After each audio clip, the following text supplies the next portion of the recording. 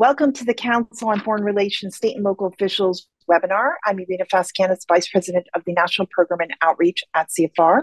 CFR is an independent and nonpartisan membership organization, think tank, and publisher focused on U.S. foreign policy. We're also the publisher of Foreign Affairs magazine. And as always, CFR takes no institutional positions on matters of policy. Through our state and local officials initiative, CFR serves as a resource on international issues affecting the priorities and agendas of state and local governments by providing analysis on a wide range of policy topics. We're delighted to have close to 500 participants from 51 states and U.S. territories for today's conversation, which is on the record, and we will share the video and transcript after the fact at cfr.org. We are pleased to have Secretary Jocelyn Benson and Professor Marc Rotenberg with us today to talk about elections in the AI era. And Secretary Benson is joining us from a car. She's very busy, so we're happy. Thank you very much for doing this. She is currently serving as Michigan's 43rd Secretary of State. She's received multiple national awards for her work to ensure the security and fairness of Michigan's 2020 and 2022 general elections. And Secretary Benson recently launched Michigan's Truth Tellers Task Force, comprised of community leaders to speak with voters about their election and misinformation concerns, build trust before and after elections, and provide transparency in the electoral process. Professor Marc Rotenberg is an adjunct professor of privacy law at Georgetown University and the founder and executive director of the Center for AI and Digital Policy. He has served as an expert advisor on artificial intelligence to many international panels, organizations, and Congress. And in 2018, he helped draft the Universal Guidelines for Artificial Intelligence, a widely endorsed human rights framework for the regulation of artificial intelligence. So thank you both for being with us. Secretary Benson, I will begin with you. If you could tell us about the threats you see as you look ahead to the 2024 elections and what steps you are taking and you would share with other election officials to ensure that elections are secure and accessible, especially given these new challenges posed by AI. Yes, thank you for having me. And it's a critical discussion on a number of fronts. I would say, since the 2020 election, the American voters and election administrators and American democracy writ large has been through a lot. And we've also learned a lot as well about who our adversaries are, what their tactics are or will be, and what their goals are. And so we're going to leverage a lot of that intelligence, that information to prepare for, on all fronts, to protect and secure our elections in 2024. But there are three sort of emerging issues that are new on our table that we are particularly concerned about. One, of course, are emerging technologies, which I know we're going to talk about: artificial intelligence, the newness of it, the new frontier, and all of the panoply of possibilities it creates for election malfeasance and interference and confusion. Second is the additional collapse, I guess you could say, of social media and other ways of getting information or spreading misinformation, which has opened new doors and more doors than ever before for the spread of the misinformation that particularly is enabled by the new and emerging technologies that heretofore, to this point, are highly unregulated in terms of their usage. And then the third piece, and this is to me the most important element of this, is that our adversaries, the adversaries to democracy, I would say, have more of an incentive than ever before, than they did in 2016, in 2020, and 2022, to actually interfere with our elections, because the outcome of the presidential election in America in 2024 will have a direct impact on wars against democracy overseas, particularly in Ukraine. And so Russia, Iran, China have a greater incentive than ever before to try to influence our elections process. So new or perhaps more highly incentivized adversaries, new and emerging technologies, and a collapse of trusted sources of information, and i.e. social media in particular, have set us up to have a real challenge in 2024. But the good news is we're ready. We've been through this in many ways in 2020. overseeing in Michigan the highest turnout election, a successful, secure election in the midst of a global pandemic. So we have the tools and resources and the brain power and the grit, frankly, to overcome these new and emerging issues that are going to plague our elections in 24. But it's not going to be easy. And we have to be preparing and planning now with all partners, a whole of society approach, from academia to the federal government, executive branches in every to local governments in every state, even candidates and voters who need to be empowered and prepared to ensure that the let's, for lack of better words, weapons of choice for our adversaries to interfere with our elections, be it technology, AI, misinformation writ large, are ultimately unsuccessful. And so I'm happy to talk about what we're doing on that front to ensure they're not successful. But I'll emphasize too, I'm sure we'll go into greater depths on that in our discussion, but I'll just emphasize two things at the outfront.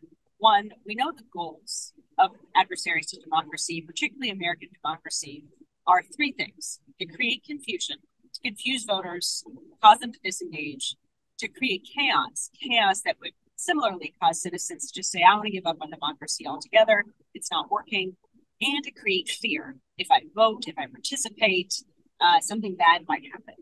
So chaos, confusion, and fear are the goals. So our response needs to be rooted in giving the American citizens, no matter who they vote for, confidence, clarity, and certainty that democracy will work, that our elections will be secure, and that their vote will count.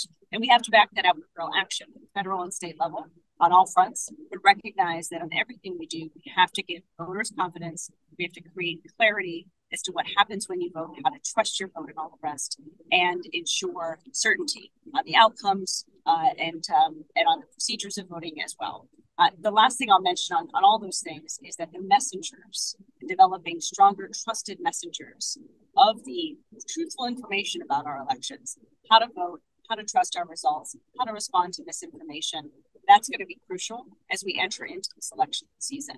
And that's a role that everyone can play on various forums. And so I'm sure we'll talk a little bit more about that, but proactively educating voters through trusted messengers is our best antidote to misinformation that will flow into our communities in the months ahead. And I know we all have a role to play in doing that. Thank you very much. That was great. Marc, over to you to give your perspective. Well, thank you very much, Irina. Nice to be with you, Secretary. I think this is a great topic that we're discussing today. I was listening to Senator Schumer earlier. He was describing the AI agenda in the U.S. Senate and the various bills that have been introduced. But he said the one issue that we need to prioritize now concerns AI and election security, because 2024 is such an important year, which is true, by the way, not only in the United States, but also around the world. You have elections in Mexico, in the EU, in India, and elsewhere. So people are very focused on this issue. I also want to say that me and my team at the Center for AI and Digital Policy have been working with several international organizations over the last few years to help develop frameworks for the governance of AI. And the phrase that you see reappear in many of these governance frameworks is trustworthy. People want to ensure that there are standards and norms established to ensure trustworthy AI. But with the emergence of generative AI, which is essentially an elaborate statistical technique for inferring outcomes based on large data sets, if I may put it that way, we're also creating new tools that we don't fully understand, even in the creation of the voice and the video and the text. Campaigns are now experimenting with these tools, but they're not entirely sure what the consequences will be. And I think that should give us pause. It actually reminds me a bit of the early days when people were talking about online voting. Online voting continues to raise, of course, a lot of concerns for American voters about security and reliability. And we need that careful technical assessment to determine how best to manage some of these techniques that are now being deployed.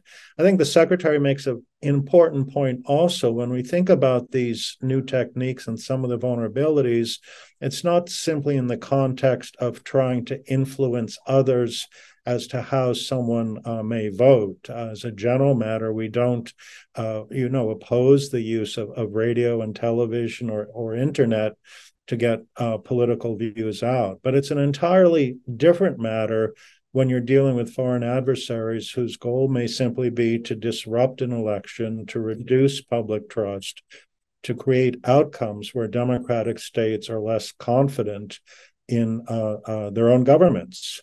And so I think we need to be looking at this challenge through that lens as well. Now, we have sent statements and recommendations to the Senate Rules Committee, to Chairman Klobuchar and Ranking Member Fisher. We've made comments recently to the FEC regarding a proposed rule to extend some of the limitations on campaign advertising to include, for example, the deceptive use of generative AI techniques, because it is remarkably easy now with some of these tools to have your political opponent speak words that, in fact, she never said.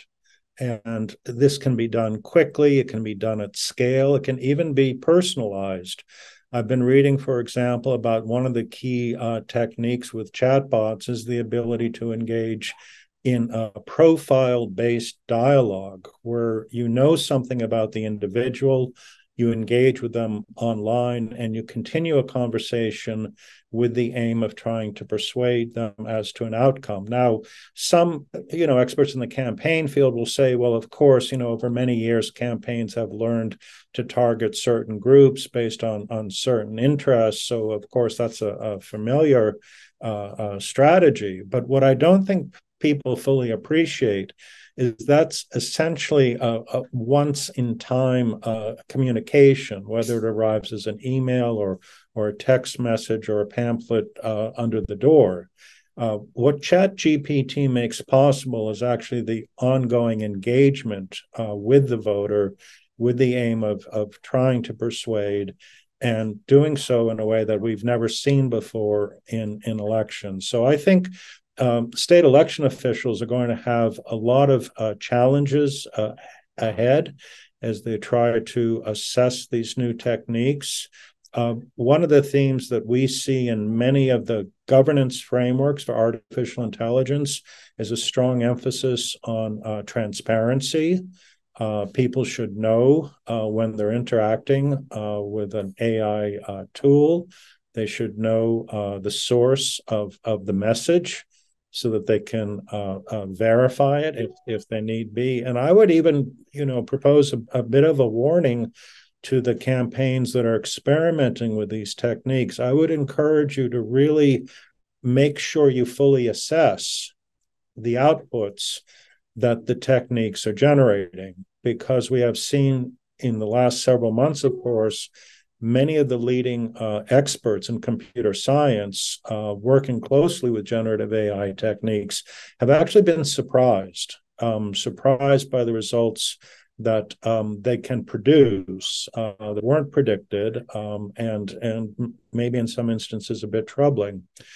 I will say also that we raised some of these issues earlier this year in a complaint that our organization filed with the U.S. Federal Trade Commission regarding OpenAI's product ChatGPT. We pointed to some of the risks regarding the use of ChatGPT in elections. I've done similar complaints to the FTC in the past, but what was striking about this particular complaint is that OpenAI itself, in its technical self-assessment known as the system card, actually describes the risks of using ChatGPT for influence operations, not only the profiling and targeting, but the ability to use the technique to disseminate misinformation. And so I think we're in a moment, as I said, where we're going to face new challenges. I think the work of election officials is about to enter a new phase. And the phrase I hear oftentimes from the experts in the field is that what we're seeing is a rapid acceleration at scale. So the conversation we are having today may not even be the conversation we're going to be having in spring of 2024 as we get closer to the elections. I would recommend, as I said earlier, more transparency, more accountability, notification as appropriate, and also, of course, training election officials to put in place the necessary safeguards and to identify the risks that could arise from the use of AI techniques for misinformation and disinformation. Trust is absolutely central to the democratic process, and we need the ability to ensure that the outcomes that are produced through our elections are outcomes the public accepts and respects. It's not at all clear at this moment that generative AI is going to take us closer to that goal, and I think that is the challenge. Thank you so much. So we're going to go to all of you now for questions and comments. So you can raise your hand, you can write your question in the box, and I will read it.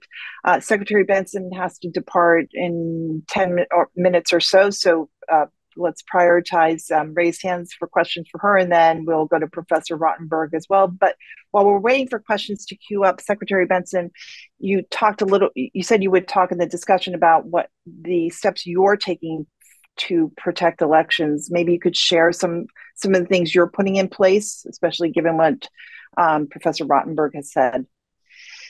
Yes, I think the protections, and we need legislative changes in order to do a lot of them. But the protections, there's sort of two that are legislative and one that is administrative. On the legislative front, we recognize that the federal government is proposing legislation to protect elections from deceptive AI. We're working with and to look at what states like Minnesota and others have done to develop two bills in Michigan, or two policies in Michigan, one that will require instant sort of disclosure and disclaimers anytime any type of communication involves AI, period, whether it's deceptively used or not. And so disclosures and disclaimers is one. And then criminal penalties for when there is AI utilized in an effort to deceive, particularly to intentionally deceive voters about an election policy or how to vote or when to vote. If we see or whether an election is canceled or election-related information. So criminalizing or providing criminal penalties for individuals who intentionally use AI to deceive voters about their rights, about the actions they can take to vote, and then also getting legislation that would require disclaimers and of any use of AI communication on any political communication, ads, even just issue discussions. So those two pieces of legislation have already been introduced. They're working their way through the legislature, and other states are following suit. Minnesota has also just passed, or is it considering some legislation? And of course, the Rules Committee has also held a hearing in the U.S. Senate on similar legislation. The third thing we need to do is prepare voters to know that this is coming. And while we typically are educating voters about the whens and the hows and the whats to actually cast your ballot, where to get your ballot, where to return your ballot, what early voting is, how to register to vote, we now have to add a component to all of our voter education pieces through all of the voices, the myriad of voices, from faith leaders to community leaders to sports leaders to educational leaders, about AI and its potential harmful effects on democracy. We have to empower and equip voters with the information they need ahead of time so that when AI does land, and we have to anticipate it will, that we can, that they're equipped and empowered to know what it is and to not trust it in a way, and to be critical consumers of information in this election cycle. So we think those three things will put us, along with working with our partners in the federal government, to ensure that we're partnering with CISA and the other agencies for any foreign interference and all of that, and consequences there, will also continue to be at the forefront. And the last thing I'll emphasize on that is that we, the federal law and the laws coming out of Congress would apply specifically to federal candidates, not to state candidates, not to local candidates. And so just because the federal government is acting or does act on this front, it doesn't, every state should still be looking at. It doesn't have to, absolve the states for the role, and even local governments for the role we need to play in enacting disclosure, disclaimer, regulations, as well as criminal penalties for those who would seek to deceive voters about their rights. Okay, thank you. I'm going to go take the first question from Council Member John Jazuski. who's raised his hand. If you can accept the unmute prompt. Is that it? Did I get it? Yes. Okay. My question is simple. The bad actors speak the loudest. They have the loudest megaphones and therefore seem to dominate sometimes the discussion. Are there any specific things that local officials like myself, small communities, can do to overpower that bad actor, that loud voice from the bad actors? Yes, there are. In fact, I would argue you have perhaps one of the most critical roles to play because you are, as a local official, closer to the ground, real, there in real time, and a trusted voice in your community. So one, I would say preemptive work, proactively preparing your constituents to know this is coming, to know what they can do, report it, provide a way that they can report it. We have in Michigan a portal to report any type of misinformation, including AI-driven misinformation, which is an email and a portal on our website that people can use to report it so that we know about it and we can respond to it as well and debunk it. But you are a connector to the citizens who are targeted by deceptive AI. And you can use that connection and your trusted voice to them to help them be prepared now for what's coming. Have a town hall talking about this. Invite other experts to talk about what AI is going to mean for every voter, how to intercept AI on social media, how to push for the state and federal changes we need to require disclaimer and disclosure and criminal penalties, and then be there throughout the cycle to identify AI, report it, call it out, and equip voters to do the same, so that we proactively are able to be ready for when those hits come, and through education and empowerment and clear to-dos of what to do when it hits, have everyone part of intercepting AI before it can have its intended impact of deceiving voters and causing chaos and confusion around elections. Thank you. I'm going to take the next question from David Burnett. Thank you. We were talking about deceptive practices with AI. We've already seen an example where one candidate for president used an AI-generated voice to verbalize a statement of his opponent, which the opponent had made, but in written form only. So that's a bit of a nuance of whether or not that's actually deceptive to use for audio ads, something that the candidate did say, but not verbally. I think that's why it speaks to the need to have disclaimer and disclosure for the use of any AI, so that people know that artificial intelligence has been used to make this commercial. That is our first step in equipping voters, even in not getting involved in the intent or deception sort of piece when AI is used, and giving voters that basic information.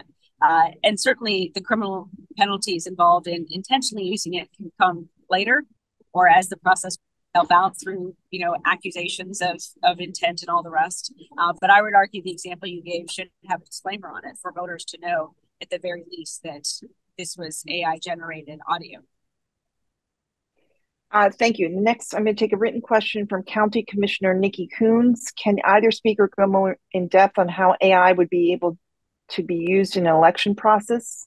I live in very rural area and am not hooked up to the internet during voting. Are we just talking about AI generating any type of information prior to the election?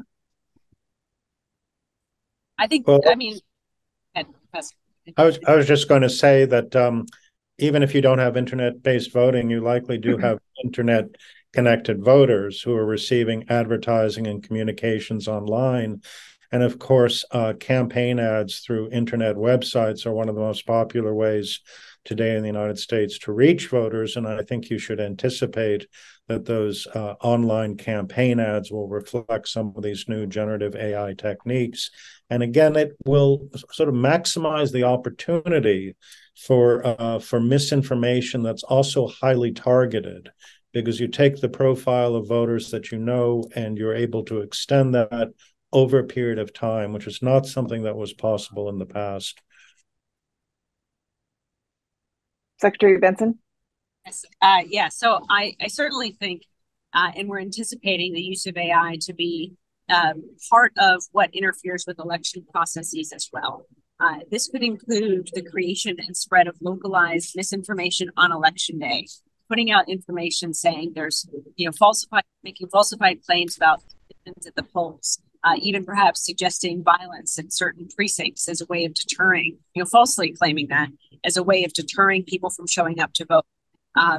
Knowing that there are a handful of states, and in particular, you could argue in Wisconsin and others, even just a handful of precincts that could directly influence the outcome of the presidential election, there's a way to potentially target different areas with that misinformation to drive voters away and to dissuade voters from showing up to vote at all with misinformation around wait times, closures of polling places, and other types of things. You should see it as a potential voter suppression tactic that could be easily deployed on election day. That is where it's most likely to interfere with the operations of elections itself, and why we need to, in some cases, have an operation in place to rapidly respond to information that gets out there. And we already do that in Michigan in general, because misinformation can be generated by humans on social media. And so we already have a rapid response network in place to identify, source, and respond to misinformation about polls closing or violence at the polls. And so we have to expand that in that regard, but we certainly have to anticipate that the use of AI could, even if it's not, and this has not really been the tactic of foreign adversaries anyway, to actually interfere with the hardware of elections. It could interfere with the people that make elections, both voters and election administrators, come to fruition. And that's going to be their most likely target. And it's going to be a target that is about creating that chaos and confusion and fear among voters, and even among election workers who may fear threats that could interfere with their ability to oversee a presidential election. Thank you. I'm going to go next to Lynette Frazier. Thank you so much. I would like to know, as a city council person, what is there already some kind of verbiage out there that we can use as far as language to create a disclosure disclaimer scenario, and also some kind of legislation to criminalize AI that we can use instead of starting from scratch? Yes, I'm happy to. I'm happy to share with you the information of the bills we've introduced in Michigan. There's federal legislation as well that has language that we've borrowed from, and Minnesota and a few other states have already proposed or enacted legislation. So there are sample bills out there, and perhaps I'm happy to get them to you in terms of what we're doing in Michigan through CFR. And I hope organizations like NCSL and others that typically compile these model laws and policies will also include this in their portfolio. But in the meantime, we're happy to get you the language that we're using in Michigan. Fantastic. And we can share that with the whole group, as well as contact at NCSL with whom we work. I'm going to go next to Christian Ahmez.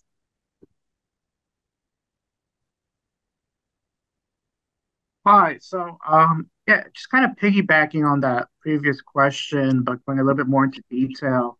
What kind of, criminal penalties should be included in state legislation to kind of prevent people from using generative AI, deep fakes, et cetera, during these elections? Because, one thing that I'm worried about is that these sort of penalties are so low, or just become the cost of doing business when it comes to running elections and campaigns. How do we?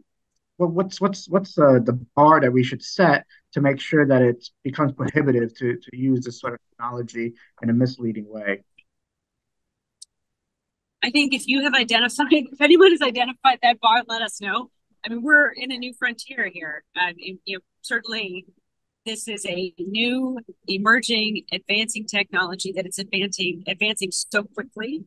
As was said earlier, even what we know is possible now could change in 6 months. And the collection of ways in which bad actors can take advantage of this new and emerging technology, particularly in the time when they have such a high incentive to do so, is in many ways limitless. So we know that disclosure of particularly AI generated deepfakes and other content that could mislead voters is one of our disclaimers on that information is one of the ways that we can equip voters with the information they're going to need to know what to trust and what not to trust. And then certainly penalties for intent to deceive are going to be evolving as the attempts to deceive evolve as well. So I think the most important thing in this moment is that we prioritize to collectively solve this problem, which we're starting to do. And I think Senator Schumer's comments particularly are really well taken and appreciated. It seems to be a bipartisan prioritization. And then to create, as we're doing in Michigan, expert-driven work groups to help us track the evolving and emerging threats as the technology evolves and emerges, knowing that, again, our information and even the use of the technology is going to be very different, likely 1 year from now, when the election is happening, than it is even right now. So we have to build up an infrastructure to adjust and adapt as well, and evolve and develop new solutions as we go along. Fantastic. And just to say, Lynette was from Arkansas, and our last question came from New York. I'm going to go next to a written question from Mike Zurill, who's supervisor in Rock County, Wisconsin. Can AI algorithms be developed to both detect voter fraud in real time by analyzing patterns in voting data and also allow citizens to verify that their vote was counted accurately? Mark, I don't know if you can speak to that. Right. So that is actually a very interesting field right now, particularly with regard to generative AI and establishing techniques for watermarking. There were at the White House now, I think, 15 companies that have pledged to incorporate watermarking in the creation of generative AI output, which includes the text and the audio. I'm not quite sure how it's going to work with audio, but also video. And that can reduce the likelihood of using generative AI without detection. But of course, there will always be countermeasures, and people will try to evade detection and try to evade some of the compliance requirements. There is a phrase I'd like to just share with everybody that we have used repeatedly to try to help people understand what the unique challenges with generative AI in the election context and other contexts as well. We say that generative AI can both mimic and manipulate human behavior, which is different, I would say, from how we've oftentimes thought of computer systems and simple issues, let's say, of security or accurate vote tabulation. Because with generative AI, you're now producing a text, a voice message that sounds familiar and sounds convincing. And once that conversation and point of contact is created, then there's the opportunity for persuasion. And that's what I think election officials need to be on the lookout for. Thank you. Okay, so with that, we're going to keep going with Professor Rotenberg, but Secretary Benson does have to go. She's on her way to an appointment. So I want to thank you, Secretary Benson, for your time with us today, for all that you have done in defending democracy for the country. And we will circulate the resources that you mentioned to the group. So again, thank you for being with us today. We really appreciate you wedging this into your very busy schedule. Thank you all. Thank you. It's been wonderful. Thank you for this discussion. It's so important, and I look forward to more discussions in the future. Thank you. Thank you. All right, Mark, we are going to continue on with you, and I'm going to next go to, let me see, John Bouvier. And if you could identify yourself, that would be great.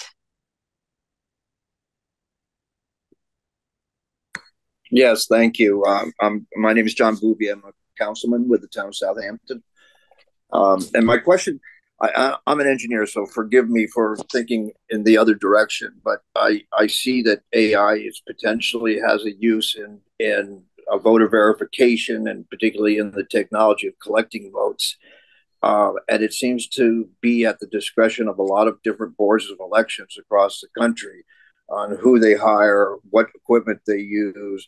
I'm wondering how we protect against that, in the sense that AI could be a useful tool in that respect, but how do you guard against its misuse, particularly when it's being used in equipment and computer systems that are identifying voters, signature recognition, all that kind of thing.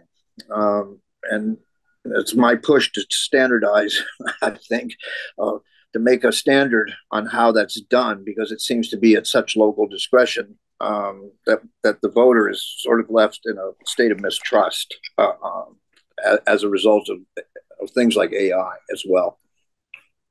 John, it's a great question. I think it actually takes us back to some of the foundational issues around election integrity, and the importance, for example, of using paper ballots that can be properly tabulated or retabulated if necessary. Many of the concerns with digital voting, I suspect, will be amplified with AI, because there's more opportunity for manipulation and for mischief. So there is a lot to be said for voter verification techniques that rely on, paper documents, not to discourage some of the more innovative approaches I know states are taking, but to have that as a backup and a reliable source of voter identification, I think, is a good foundation. And I think it's also key to how we think about the vote tabulation process itself. Great. Let's go next to, I'm going to go to City Attorney Carrie Daggett's question for the City of Fort Collins in Colorado. What kind of practical suggestions do you have for detecting, proving, and enforcing the requirements for disclosure and prohibiting use of AI? Yeah, not a simple question you just asked. I think, and I'm saying this only half joking, because, many of the leading computer scientists have actually said that we need a 6-month pause on this technology, precisely because they can't fully audit and assess the outcomes that are being produced. So I think, and maybe the Secretary has some further information on this, or NCSL, which is a very good resource, can provide some technical support.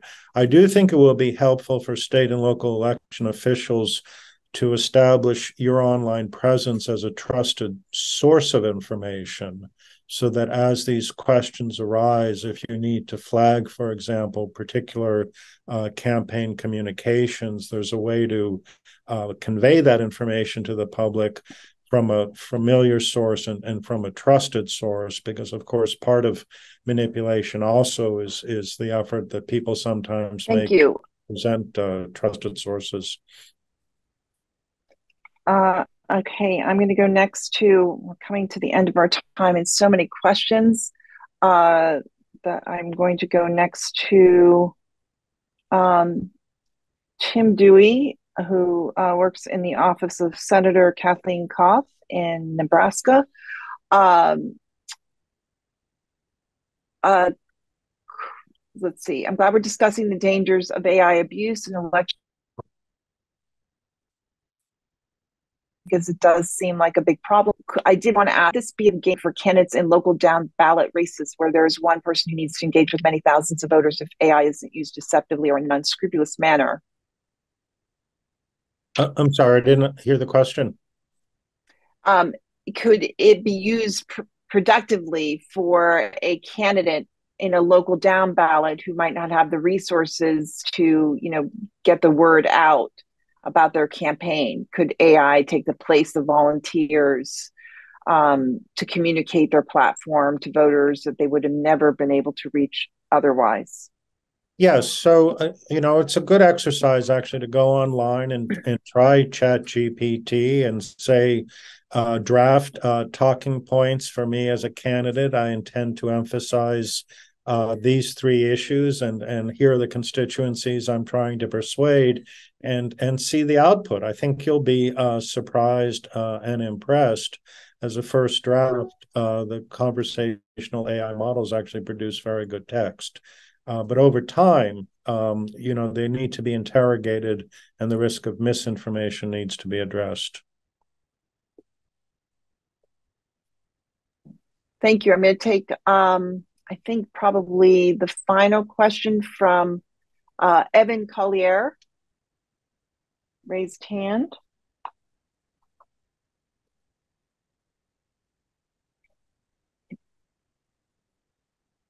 Go ahead. You're unmuted now. I think we'll be able to hear you, hopefully.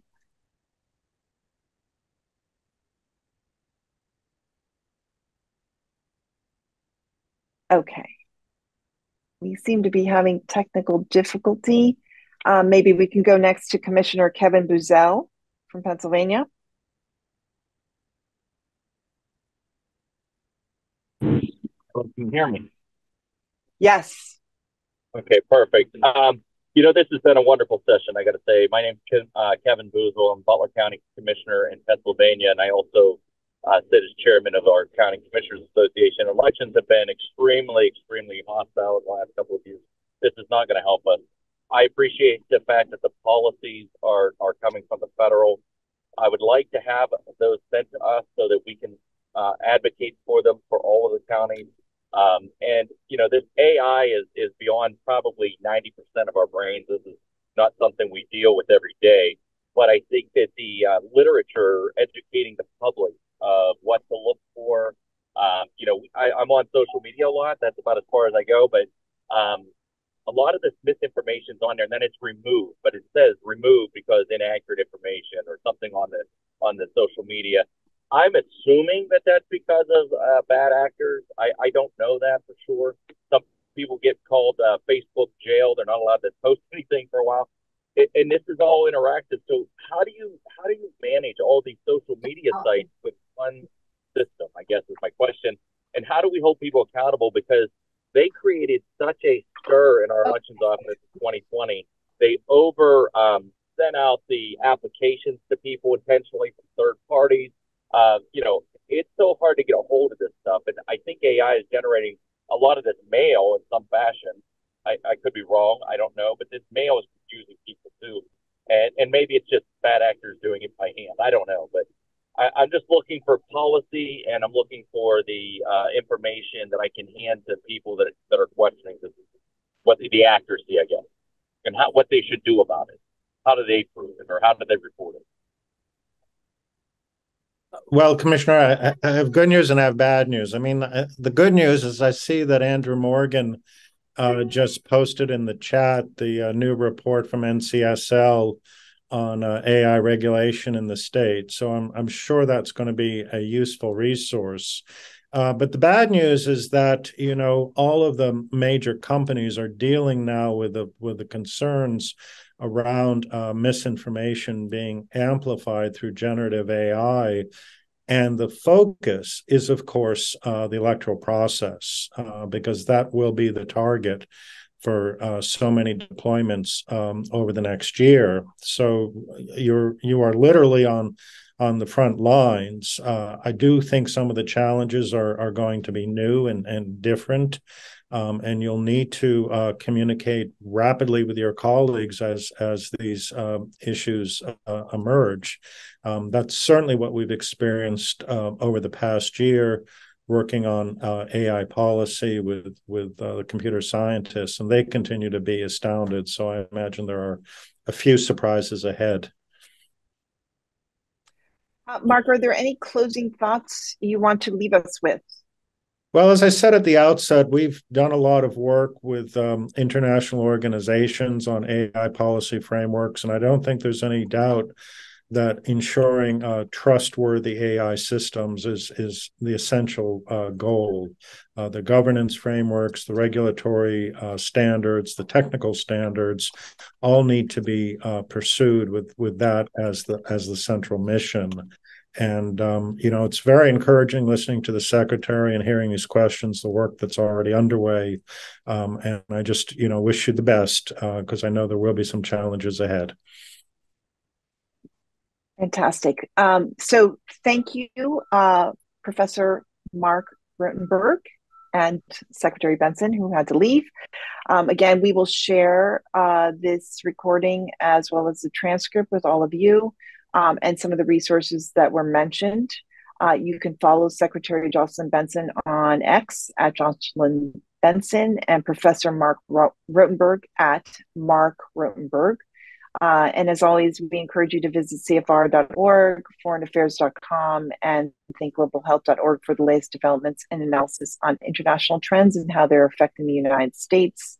And as always, we welcome your suggestions. You can email stateandlocal@cfr.org, as well as thoughts, feedback, and anything else. We always love hearing from you.